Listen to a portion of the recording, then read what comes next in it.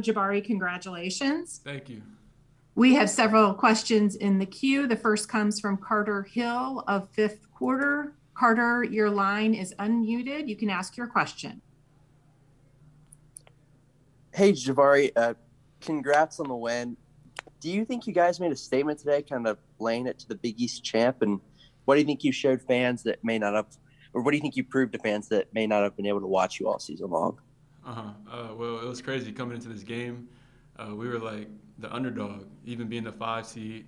Everybody had us losing this game. So we met, I think it was yesterday as a team, and it was like, it's really no pressure. Just coming this game, we're the underdog. Nobody has us winning. So anything we do from now on, nobody expected it. So just going in with that underdog mindset, trying to prove everybody wrong. And really, we wear the warm-up shirt. It's just us. It's us versus everybody. So just this group. Our next question comes from Pat Rooney. Pat, your line is open. You can ask your question. Hey, Don. Hey, Jabari. Is this as good all around as you guys have played for 40 minutes this season? Can you repeat your question? Hold on just a second. Pat, is your line open? Yeah. Can you repeat that, please? Me now? Uh-huh.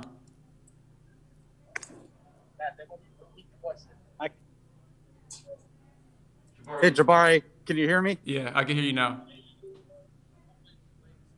Just wondering if this is as good a 40-minute performance as you guys have put together this season. Yeah, I think so. It's definitely up there. Later on in the season, our shots weren't really falling like they were tonight, and we said eventually they would fall, so just keep trusting the process.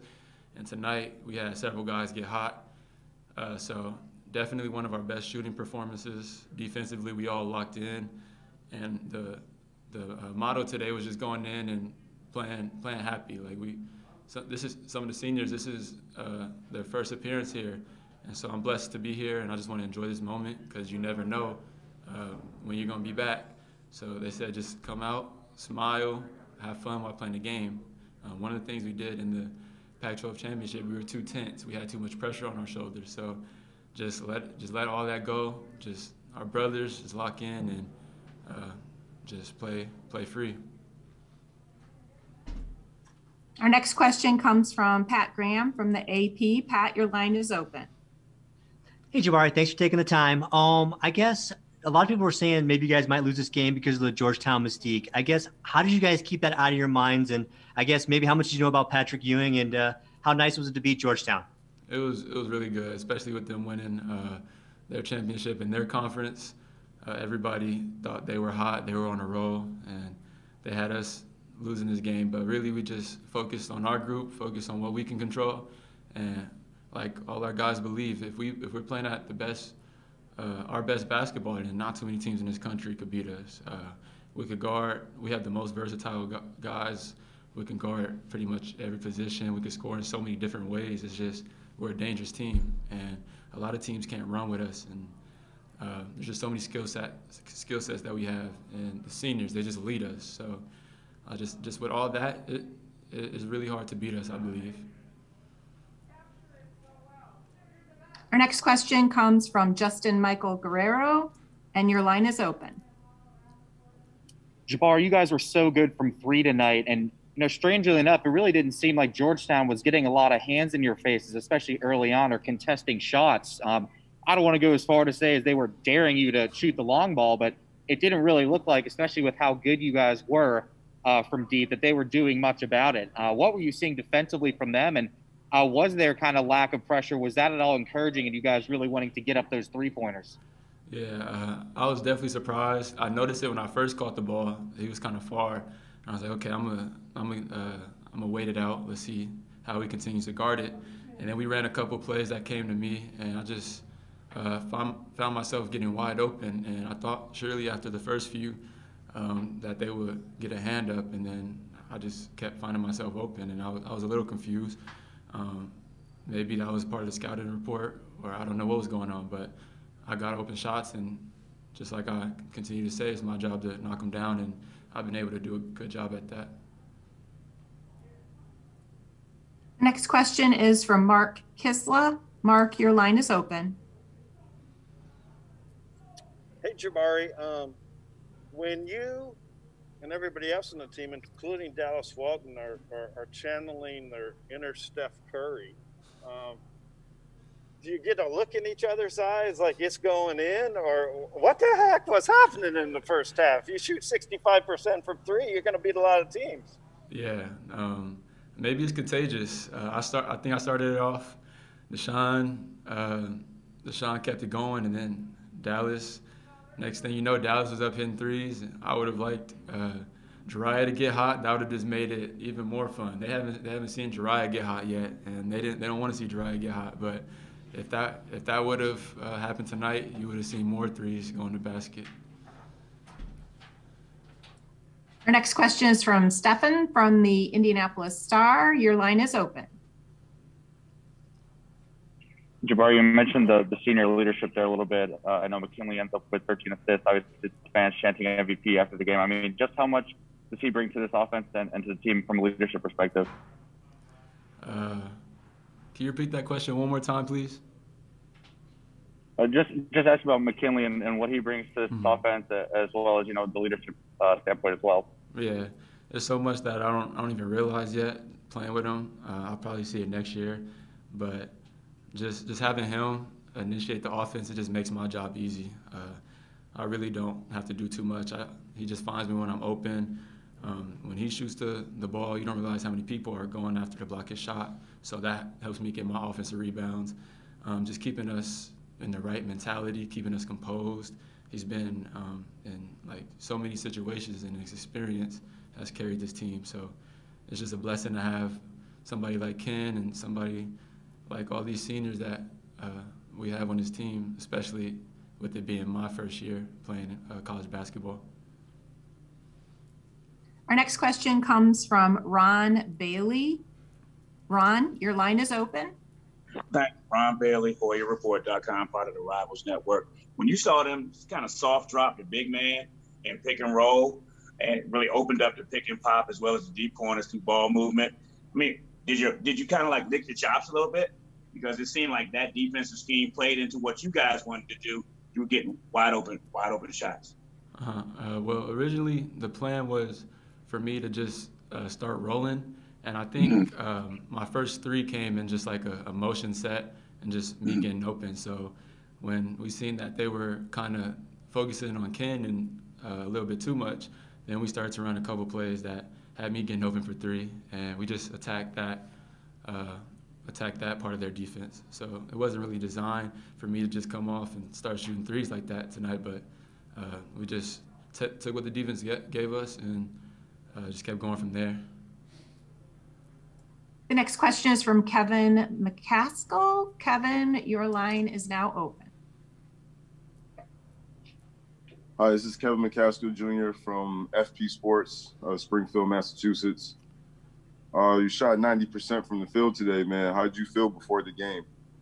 I felt happy. Just listening to my music, just happy with the guys, dancing before the game, getting back to what we usually do. And this last game against Oregon State, I felt like we were a little tense, and all the guys know that. So, like I said, just relieving that pressure and remembering it's just basketball, and we're supposed to have fun while we're here. It's not supposed to be stressful. And everybody had us losing this game, so we just played with a chip on our shoulder, and we played free. So I got back to my normal routine, having fun before the game, laughing with my guys, and just being relaxed. Our last question comes from John Teetle. And John, your line is now open. Hey, Jabari, John Titel from hoopsHD.com. Your father played 4 tournament games back when he was at Louisville and averaged about 13 points a game. My question's for you. What has he told you or taught you about what it takes to win games in March? And how does it feel to know that you're now averaging 24 points a game? You're ahead of him right now. It feels good. We didn't really talk about March Madness or anything like that, to be honest. He just told me that it was a big platform. We really have not to come out here with any pressure. just do what I'm supposed to do, just play the game that I play. Nothing special. Just do the little things like I always do, and eventually everything will work itself out. So it wasn't too much. He called me. He said, "I'm not going to fill your ear with nothing, but just tell you to just play your game and play stress-free," and that's what I went out there and did. Jabari, congratulations and best of luck in the next round. Thank you.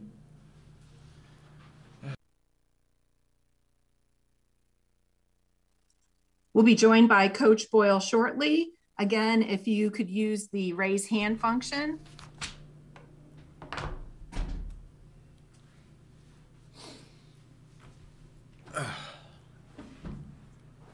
Coach, congratulations.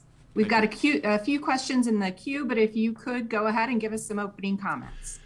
Yeah, you know, the first thing I would like to say is that I've got great respect for Patrick Ewing and Georgetown University and their basketball program.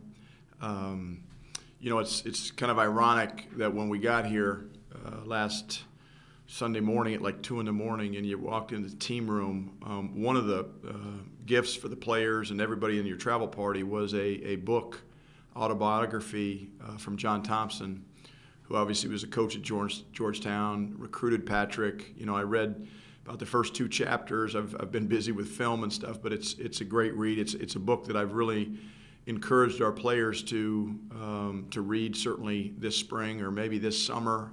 Maybe some of them have dug into it already, but again, what Georgetown University represents and the basketball tradition that they have, and really the man that John Thompson was.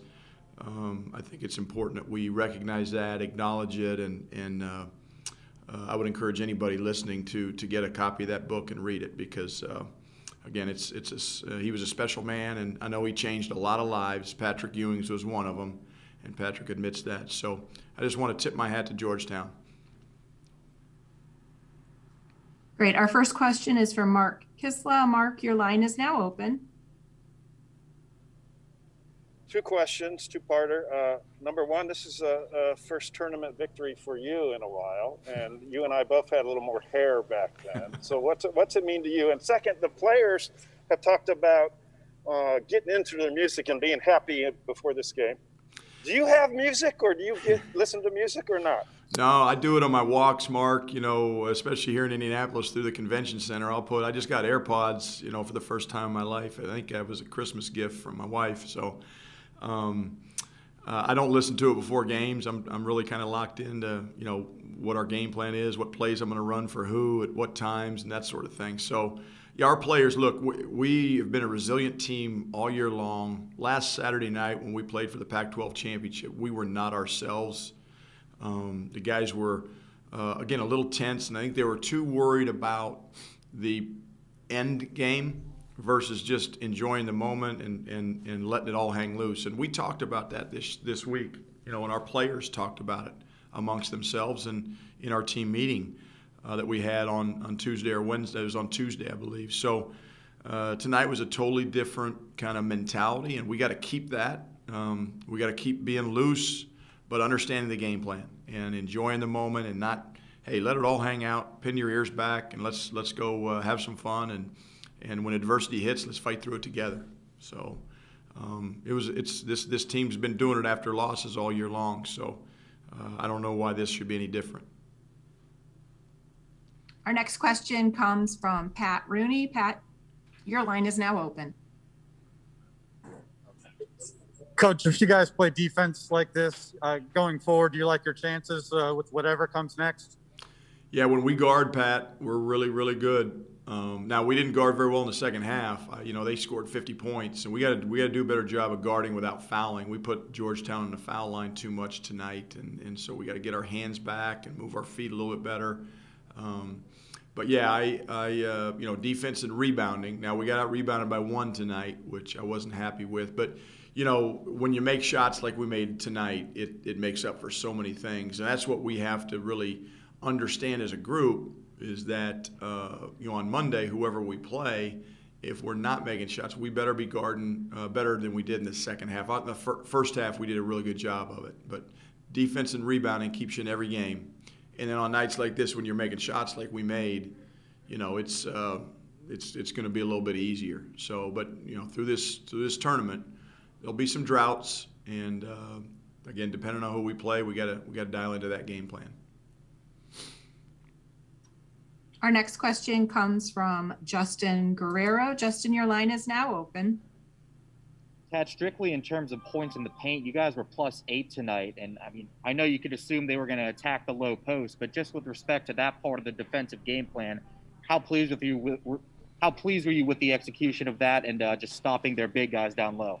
Very much so. I'm not sure we stopped him. I mean, Wahab had 20. He's a good player. They do a good job in their ball screens looking for him rolling. He rolls and catches and finishes as well as any big we've played against all year long. So, but the fact that we beat them in paint points and he still got 20 is a testament to our guys offensively, because we wanted our threes to come as a result of our paint touches and attacking the rim, whether it was in transition, whether it was in the half court, and our guys did a good job of that. And when we're attacking the rim and finishing at the rim like we did tonight, and we're kicking out for threes and making threes, we're a really, really hard team to guard. And I mean, think about as good as we were offensively tonight, and Jariah Horn really wasn't a big part of that. And we know how good of a shooter Jariah is and how he stretches the defense. Obviously, Jabari was feeling it tonight. Deshaun made some big threes. Eli made a couple of them, but we're going to get Jariah going, and hopefully we'll be even harder to guard. So,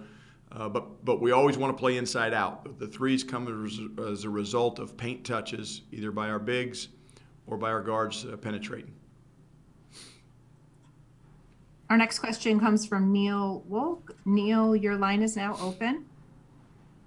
Hey, Tad, is that as good a 40 minutes as you guys can play?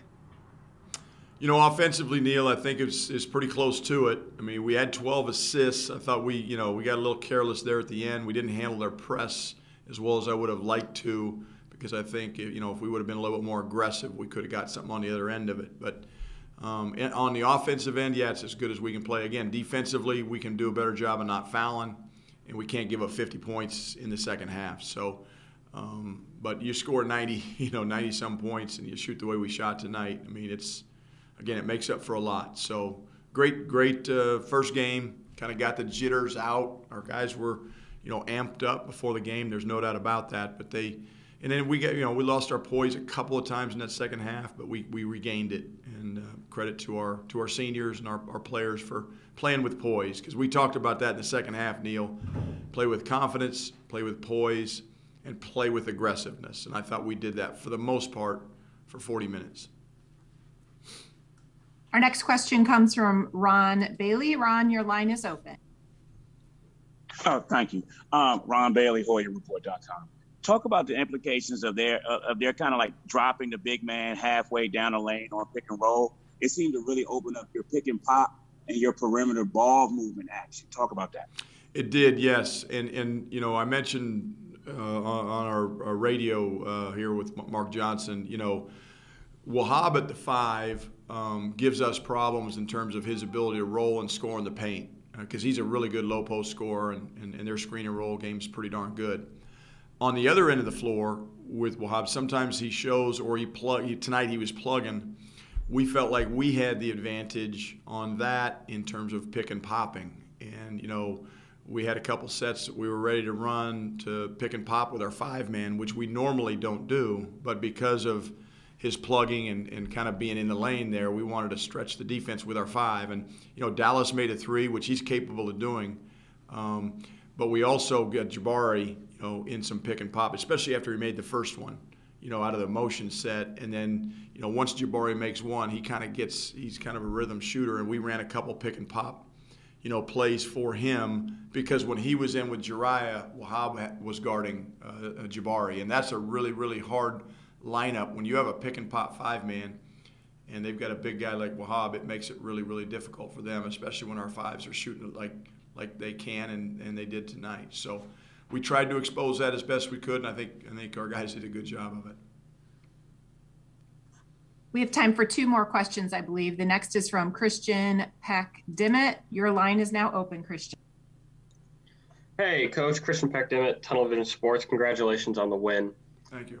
McKinley Wright had 12 and 5 and then 13 assists. He out-assisted Georgetown by himself. How important was he in his ball movement for the win? Huge, because you could tell Georgetown's defensive game plan, or at least part of it, was to when McKinley came off ball screens to really make him play in a crowd and not let him score the ball. When that's happened before at times this year, McKinley's gotten frustrated. Tonight he didn't. He just took what the defense gave him. Our bigs did a great job of rolling or popping, depending on the case. But McKinley did a terrific job of just being patient. They're in the second half. Evans set a high ball screen for him and rolled, and McKinley just kept the ball, engaged the big, and then boom, hits Evan with a pocket pass for a wide open layup. Because again, we were shooting the ball so well, they were sticking with our shooters on the tags. And McKinley just played a really, really heady game from a ball screen read standpoint. It's as good as he's done all year long with his reads in the ball screen consistently. And he didn't get frustrated, with his lack of scoring. And because we want McKinley to be a scoring point guard. That's what he is. But you got to take what the defense gives you. And our guys did a really, really good job of that tonight. And our ball, 27 assists on 34 baskets means you're moving the ball, and it means you're making some shots. Our last question comes from Jake Shapiro. Jake, your line is now open.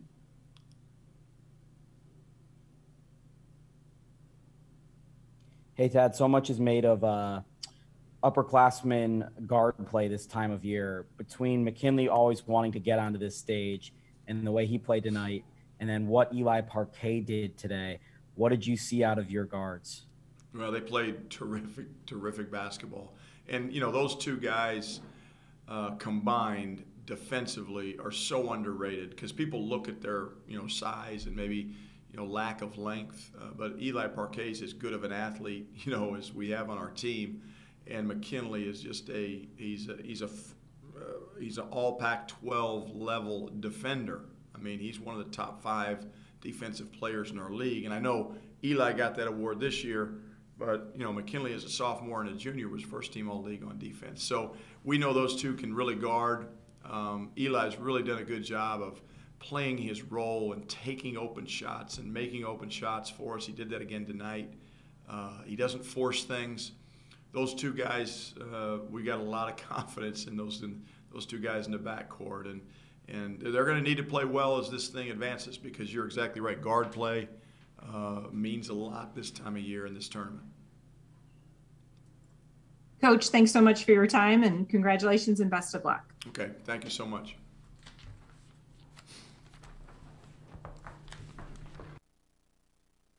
Just a reminder for our attendees that a replay of the transcript, a transcript of the coach's interview will be provided by ASAP Sports and posted along with a recording of the press conference in the NCAA Digital Media Hub at www.ncaa.veritone.com. Thank you for joining us.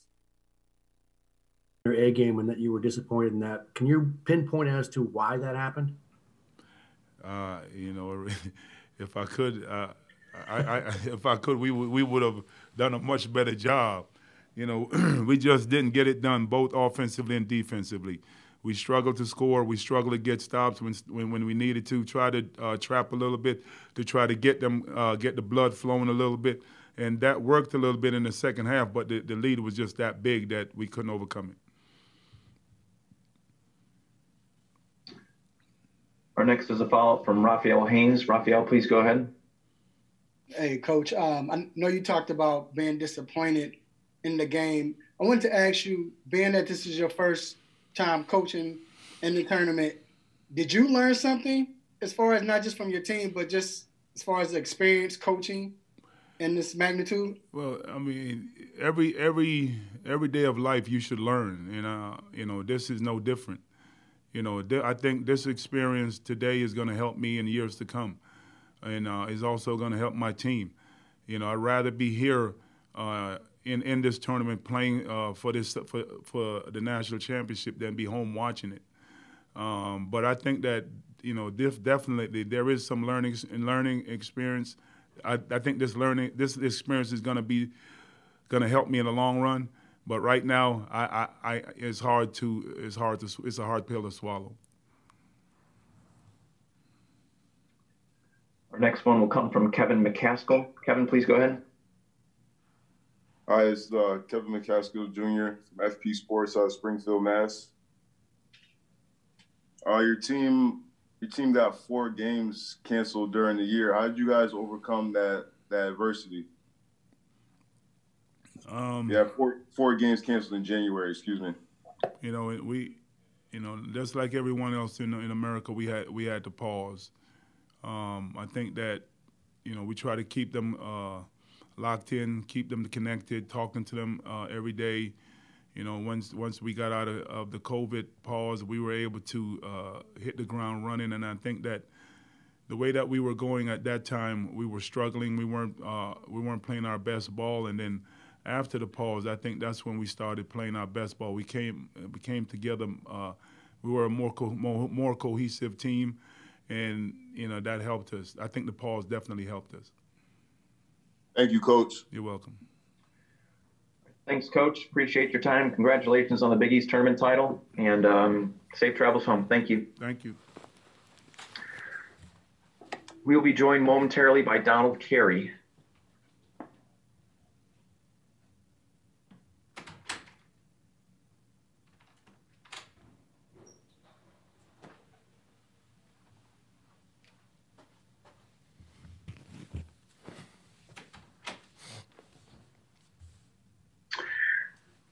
We are now joined by Donald Carey. Again, for members of the media who would like to ask a question, please use the raise hand function at the bottom of your dashboard to indicate if you would like to ask a question. And when you are called upon, please state your name and affiliation first. We'll go ahead and get started with Ron Bailey. Ron, please go ahead. Okay, Ron Bailey, HoyasReport.com, part of the Rivals Network. How you doing, Don? Talk about your team's defensive pressures from the perimeter. They were pretty much able to get every pick and pop and every skip to the corner that they wanted, particularly in the first half. Yeah, we didn't defend the 3 well. Our goal was to make them play inside out, but we just didn't get to the 3-point line. And credit to them, they did. They shot about, I think, 63% from the 3-point line. But we didn't execute on the defensive end guarding the 3-point line. Okay, thank you. Next, we'll go to Austin Barish. Austin, please go ahead. Hey, Don. Austin Barish with La Jolla here. Obviously a tough loss today, but, when you look back at the season, what do you have to say about this Hoya team and the way this season, played out? Just considering COVID, everything was tough. There was a lot of ups and downs, pauses, but every team went through that. I think, it was a good year overall. We found ourselves towards the end of the year, Big East tournament. But it's just a good group of guys in that locker room. We came to practice every day, We toughed out those hard times throughout the whole year. So I'm just proud of those guys and how we fought through and how we played in the Big East tournament. But today, unfortunately, we just came up short. Thank you. Next, we'll go to Bobby Bancroft. Bobby, please go ahead. Donald, Bobby Bancroft, SB Nation. When you transferred back to back home to the Georgetown area, how much does it mean to you winning a Big East title, getting Georgetown kind of back on the map? It means everything. The very first conversation I had with Coach Pat, I told him my main concern was just winning. Like, I wanted to come here to help contribute to winning. That was the biggest goal. That's the main thing. I'm a winner. Everywhere I go, I just want to win. So that means everything to be able to win a Big East tournament my first year here, and that's going to be the goal for next year, and then continue to play in the NCAA tournament as well. Thank you. No problem. Next, we'll go to Andy Kostka. Andy, please go ahead. Hey, Don. Andy Kostka from the Washington Times. What kind of challenge did McKinley Wright pose for you guys, just scoring and assisting? I think he had 13 today, seemed to be moving the ball really well. He's just a good player. We knew that they kind of played through him. So he was kind of the focal point of our defense, just to stop him, get back in front of the ball and the pick and rolls. But, he just did an excellent job hitting shots when they were there and then finding his guys on the offensive end. Appreciate it. Next, we'll go to Grant Flood. Grant, please go ahead. Hey, John, I'm Grant Flood from Insider Institute. My question to you is, was there a player on your team or your opponents that really surprised you today? I wouldn't say a specific player.